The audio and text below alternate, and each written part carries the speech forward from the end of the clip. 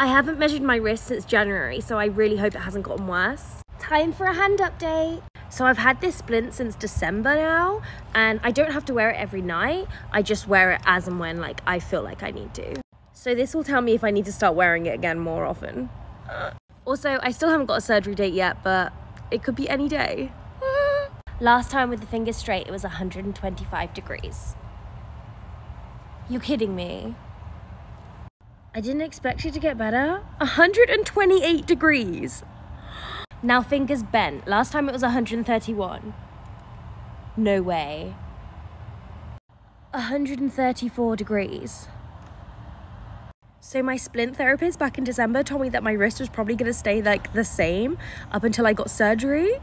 So I am in shock. That means everything I'm doing is working. It's getting better. Now to wait for surgery.